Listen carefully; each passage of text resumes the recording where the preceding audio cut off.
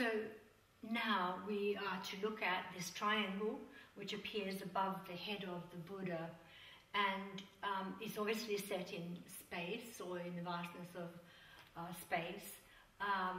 There is the cosmos behind, but there's a white triangle, if you like, holding, which looks like a globe. From what I understand, that this globe is actually meant to be the earth, and symbolic of it, representation of it, and that this earth has the network of light, love and strength as light circles or light grids through the whole planet. And this is another meditative experience in which the meditators, a group of meditators, were meditating on SF, the foundation, and were working with the idea, just like the triangles network, of building networks of light throughout the planet, triangulations of the networks.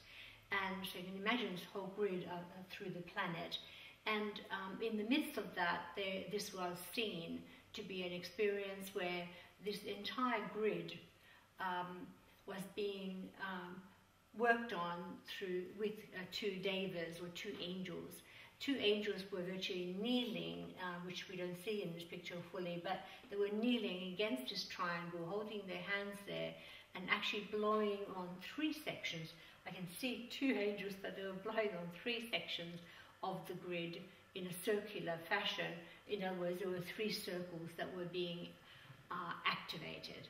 So the nodes in the intersections of the actual grid were being made to come to life, fired up, if you like.